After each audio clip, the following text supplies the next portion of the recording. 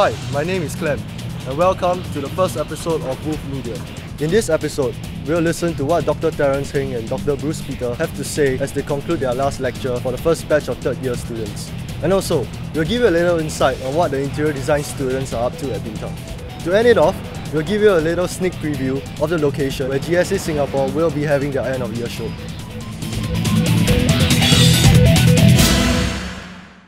Today is Terence and Bruce's last lecture for this semester. We caught up with them today, and here's what they had to say. Hi Terence. Hi.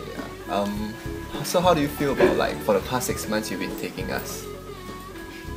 I think it's been a very interesting experience. I've never actually taught in an art school, so to speak. My background has always been sociology, but with a practice in photography. So when I came to GSA, I wasn't entirely sure what I was expecting or the kinds of students I was expecting to teach or who they might be. But I think it's been really interesting. I think it's been actually very fulfilling, and I've actually learned a lot by preparing for lectures and looking at content. And yeah, it's been a wonderful experience also. So how do you feel about leaving us for the past? Leaving us. Oh, well, not exactly leaving you guys, but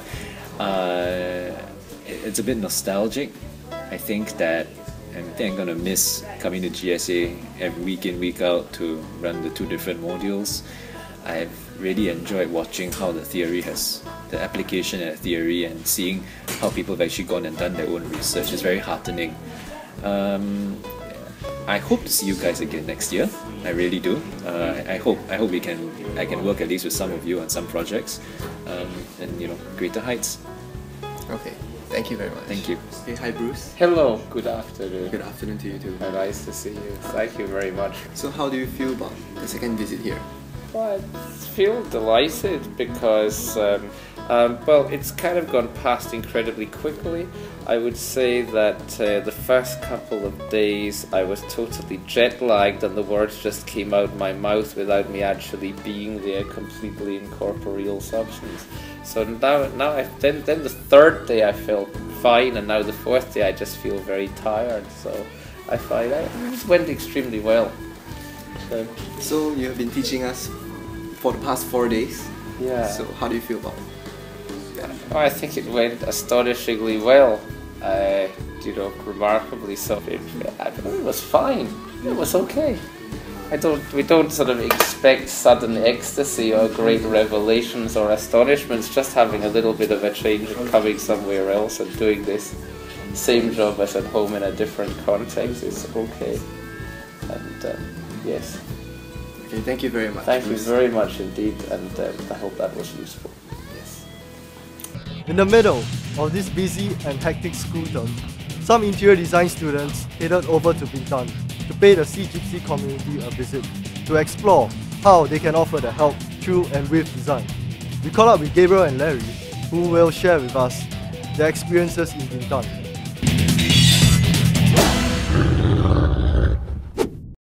Hi, I'm Gabriel. And I'm Larry, and we are from Interior Design. On January 2013, we were actually asked to volunteer for a Bintan project. And so a group of us, the initial group was about 6 of us, and we actually volunteered to go down, and the information that we were given was that we were conducting a site analysis, and it was concerning the dying trade of sea gypsies. And we were also told that we needed to give a new function to the kilns that are existing within the village. What we did during the trip was we were given 2 hours for our site analysis, and we were being split up into different groups. So we actually went around the entire village, and we observed things in a very different manner, because it's very different to the context we have in Singapore. We look at things at a very different way. We started to appreciate life in a more rural way. So for me personally, it was I wanted to conceptualize an idea that would benefit the children of the villages, because I feel like they were more important in sustaining the culture. Because in order to sustain the culture well enough, we would have to cater to the next generation of sea gypsies. After 9 long months of projects and assignments, our students at GSA have finally reached the end of this academic work year. Their hard work and sweat will definitely pay off as they hold an exhibition at Mocha Gallery to showcase all their works at the end of May. Our on-site reporter Nadia has went down to the gallery to pay a little visit. Let's take a look.